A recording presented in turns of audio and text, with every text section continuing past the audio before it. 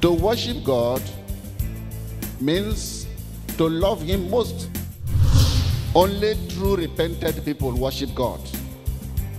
On the other hand, all the sinners, all unrepented people, unbelievers, they all worship the devil.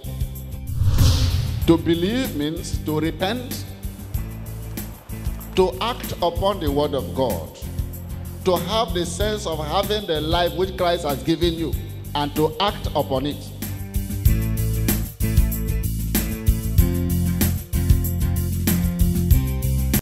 Our lesson today is eternal life, the nature of God. Eternal life, the nature of God. As many as believed in him have eternal life. Eternal life is the nature of God that is imparted to your spirit at the new birth. The nature of God, divine nature, that is imparted to your spirit to replace the old nature, that satanic nature that he had. So by replacing it with the life of God, man becomes a new creation. And that this eternal life, or the word of God, or the word of eternal life, is not that, or the new birth, is not a change of spirit. It's not that God is going to change your spirit.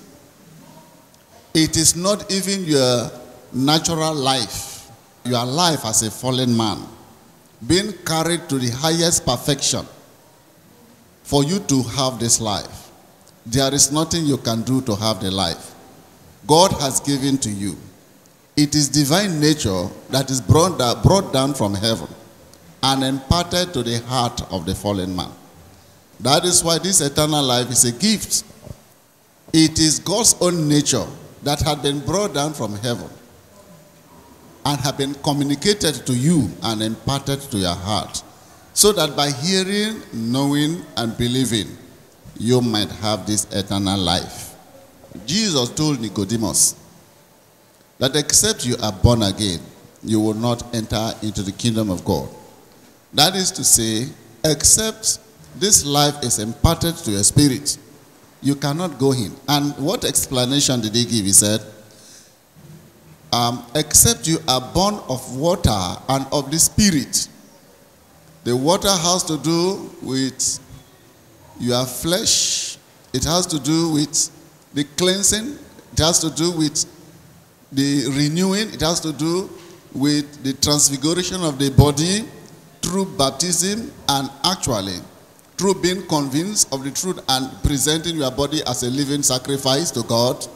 That's going to be reflected in your, according to your conviction, in the way you make use of the body. That's why Jesus is putting it in that way. Except you are born of water, you repent and you are baptized. And when you baptize, by coming out from the water, the old man is all your sins are buried there. You come out as a new person. But that is not all. That you must truly be born spirit. You must truly be born of the spirit. And Jesus told that John 6:63, that the flesh profit nothing. That actually what I have come to do is to reawaken man's spirit. And this awakening has to come through the words that I speak. Because the words that I speak to you, they are the spiritual life. And they are the truth about your life. And so, everything about this word, which Christ has brought to us, is about this eternal life we are talking about. And that is why Jesus himself, that is the word of God, is a model of eternal life itself. And that is why God brought him, that through him we might have eternal life. Now, what the sinner needs is eternal life. What fallen man needs is eternal life that will enable him approach God with boldness, approach him with confidence, God as a father, without sense of guilt. When you have eternal life, you have divine nature. You have the nature of God.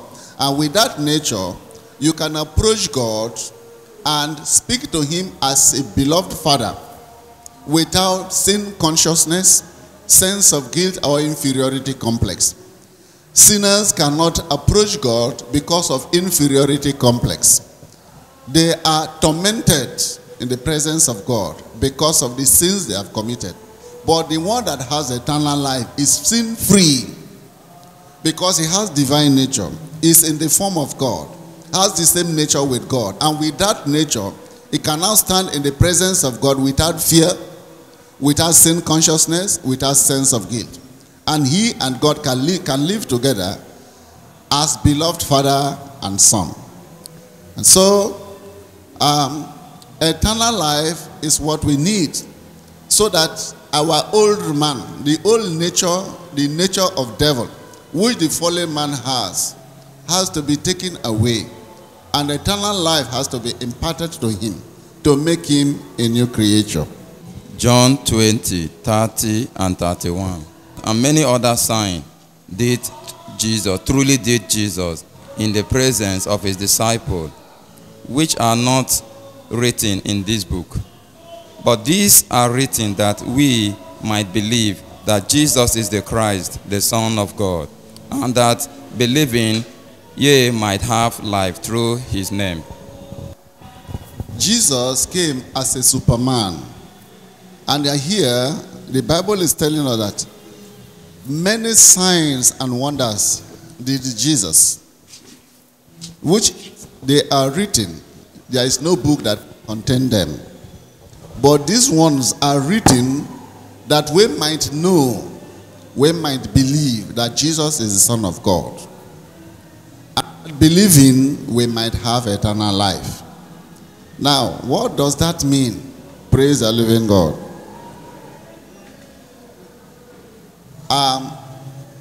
Our chance of having eternal life lies on we knowing him, we hearing about him, we believing in Jesus. We have not understood the meaning of hearing, the meaning of knowing, the meaning of believing. We have thought of this life in terms of a complex operation that God is to do in our spirits to transform us to a kind of new spirit. And so we are waiting for when such operation has to be performed. You don't even know that the life is given to you already. And so we cannot receive it because we don't know that the life is given to us already. Receiving Jesus is an act of the will, acting on the word of God. It is your own personal decision, according to your understanding, according to your determination, according to your conviction. After you may have heard about him, then you become convinced that yes, from the account of the scriptures, Jesus truly is the Son of God that came from heaven.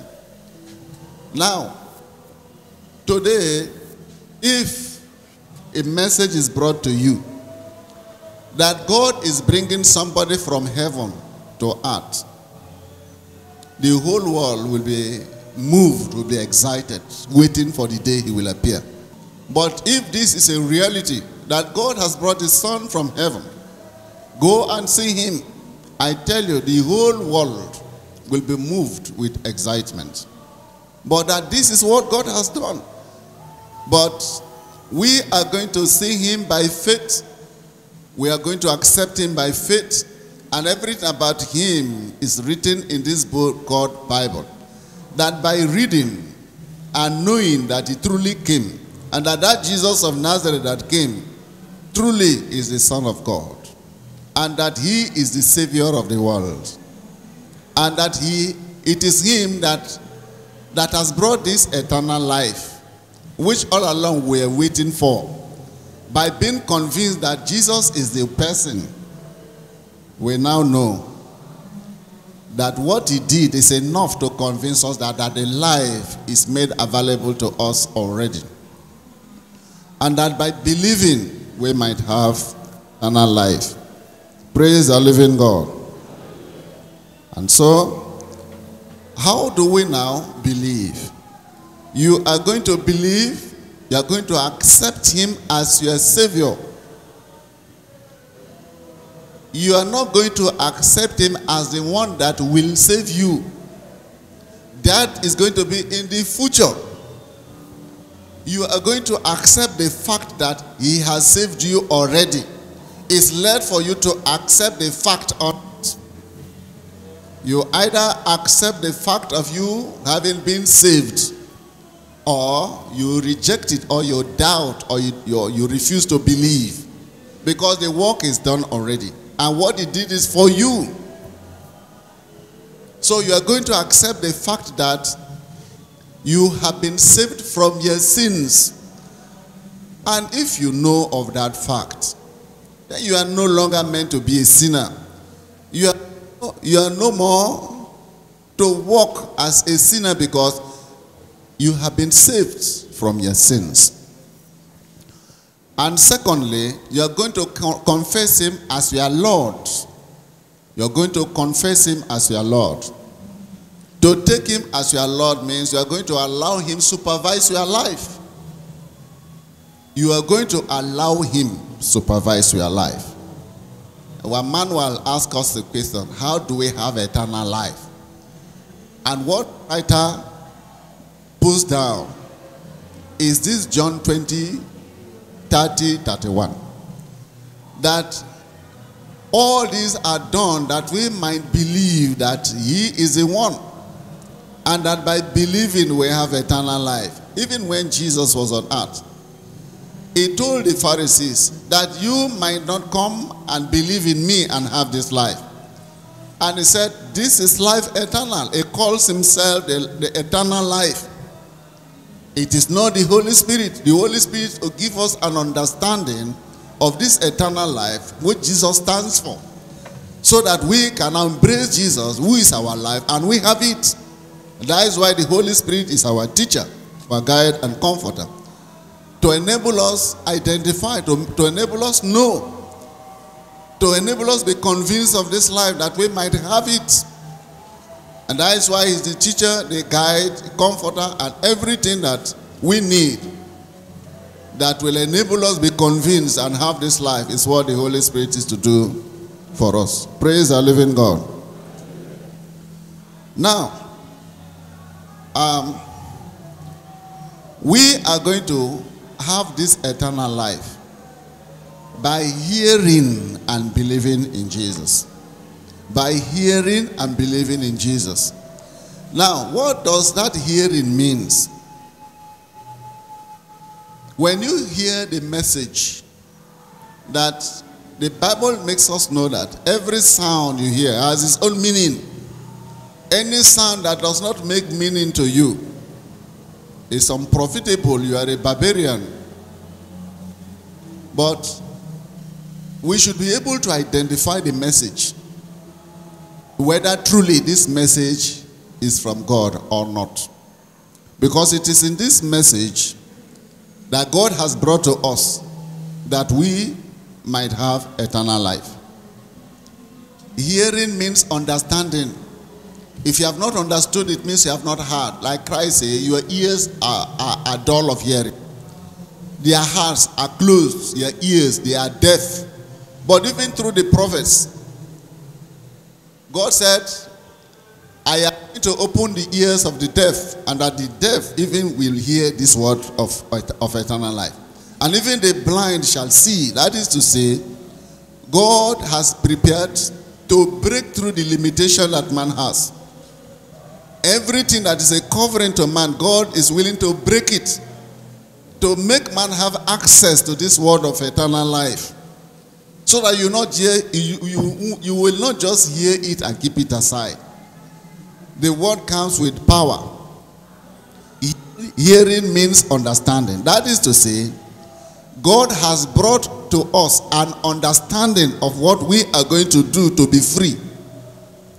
And except we have that understanding, the purpose of the gospel will never be achieved. God has brought an understanding of what we are going to do to escape the corruption that is in the world. He has brought to us an understanding through his own word of eternal life, that we might act upon it and be saved from the corruption that is in the world. So, if you hear and you do not understand, you cannot believe, because believing means acting upon the word of God.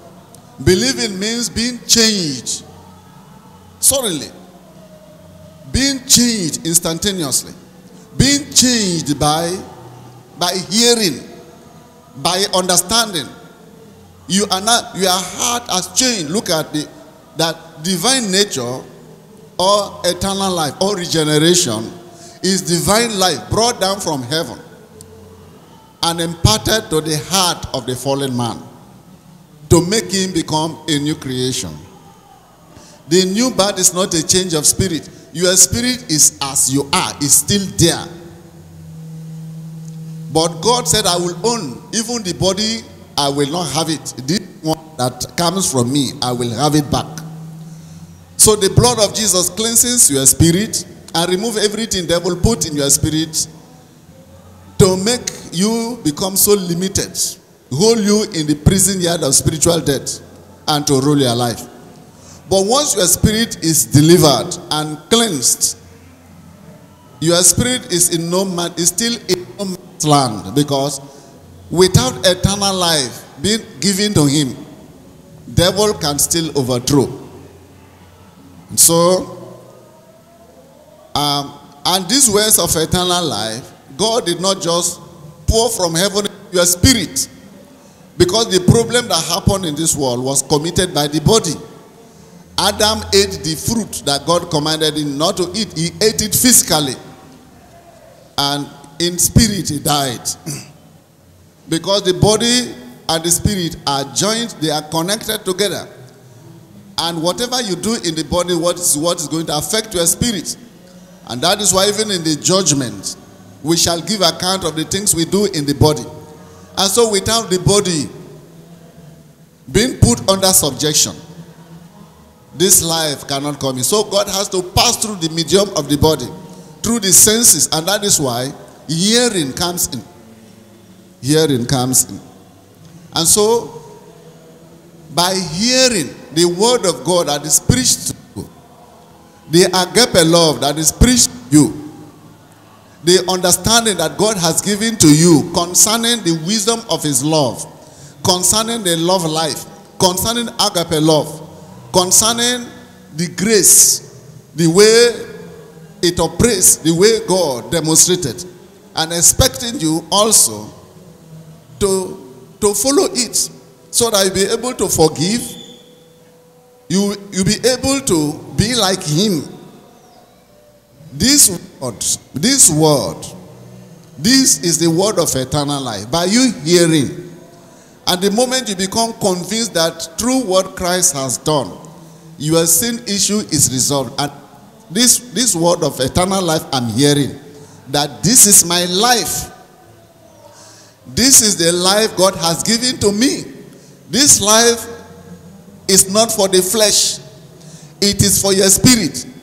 But without your flesh acting upon it, your spirit will not have it.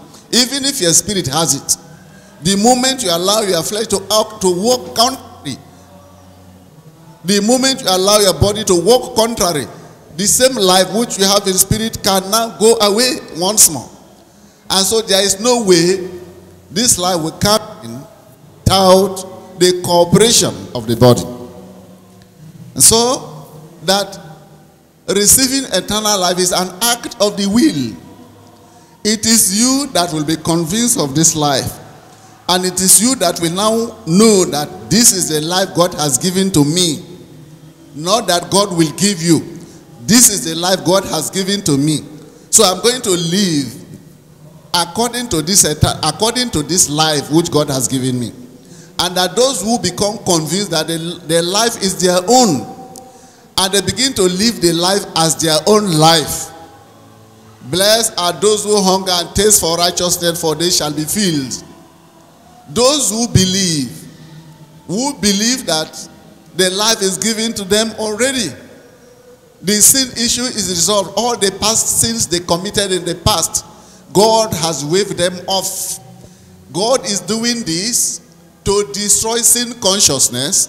He is doing this to destroy inferiority complex, to destroy that sense of guilt that hinders you from approaching him. By believing, that sin consciousness is gone. You have boldness. You have, it is not when God say, even the Bible told us, who is he that condemneth when God has justified? Nobody can condemn you because you are justified. And it's not even your duty to begin to recall all the sins you committed in the past and feel those things are still there for you to be guilty before God. That is unbelief. That is, you are saying that Christ is to save you.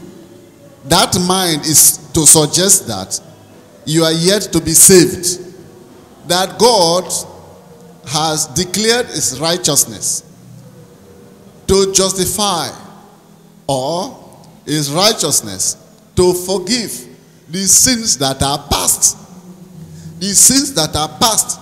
You have problem with God when, after you have believed and you decide to walk like the old man, that is when you have problem with God.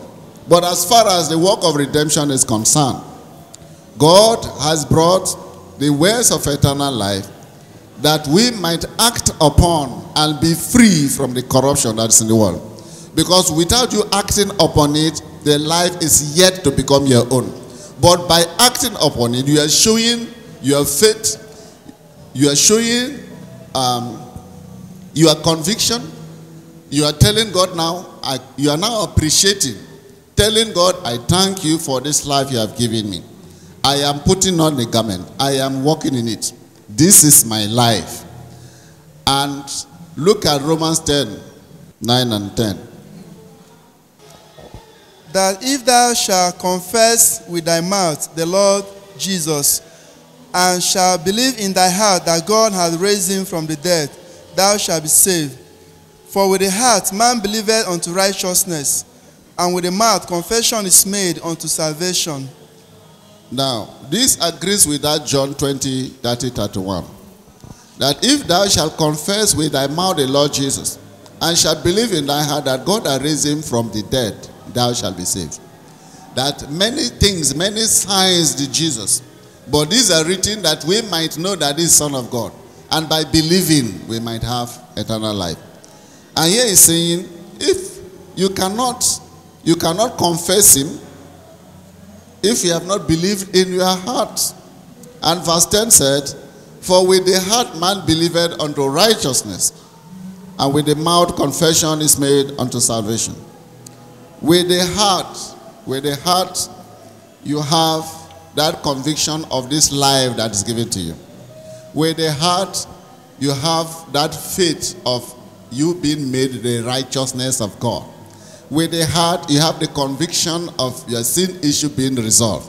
With the heart, you have the conviction of that gift, of what God worked out for you as a gift, so that you can freely come back to him and live with him in his house. With the heart, you have the understanding of the way of escape. I am the way, I am the truth, I am the life. You cannot go to God except you follow this way. So, with the heart, by believing, means by being changed through the word of God. By being renewed through the word of God. That is to say, the life has started. The life has come into your heart. And your heart represents your spirit. And so this word, through your heart, is now becoming the life of your spirit. So we are born again by the word of God. By hearing, by believing, we are changed, we are transformed, we are renewed, we are born again, we are recreated. And that is why without the Holy Spirit, no preacher of the gospel can save anybody. Because the word, it has to work in partnership with the Holy Spirit. And as he is talking, expounding, explaining the scripture, the Holy Spirit is doing the work. The Holy Spirit is convincing you, like as written in that John 16. Praise the Lord. That the work of the Holy Spirit is to convict you so that you have the realization, so that you can have the understanding, to enable you believe. That is to enable you act upon it. Until you act, you are not a believer. The believing unbelievers also believe that Jesus is their Savior. They believe that they have been saved from their sins. But what they do not believe is that they do not believe that they have been made righteous. They do not believe that God has made them his own righteousness in Christ in the world. So when it comes to the truth they're supposed to believe, they deny it. That is the light of knowledge. They deny it. They say, I'm not righteous. It is not your duty to go about telling people you are right. You are not to judge yourself. But this is to be in your heart. And that is the confidence you have that enables you to approach God. If you are guilty, you can't approach him. The evil man runneth when no man pursueth. You are no longer guilty because of what Christ did for you. That if one man dies for our sin, we are all considered dead. And if we have paid the price of our sin, then we are no more sinners. And what is left for us is from that day, let us repent. Let us repent. Let us show that genuine change to appreciate what God has done, so that what God has given us can remain. Without you acting upon the word, it means you are rejecting the life. It means you don't believe, you doubt, you don't have it. And that by believing, you might have eternal life.